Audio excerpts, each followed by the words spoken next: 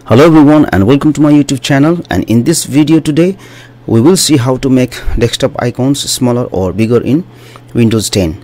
And if you like this video, then please like, share and subscribe to my YouTube channel.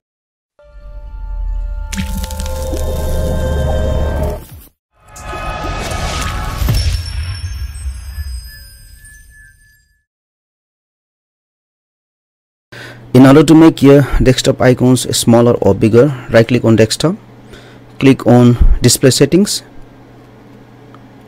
Now under this, change the size of text, apps and other items. You can move this slider to the right. Now we can see that the desktop icons, they have become bigger.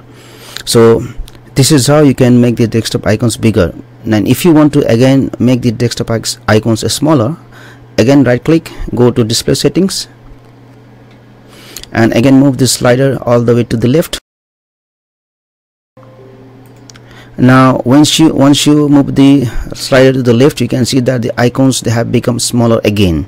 So this is how you can make desktop icons either smaller or bigger in Windows 10. Thank you for watching this tutorial. If you find this video helpful, then please like, share and subscribe to my YouTube channel.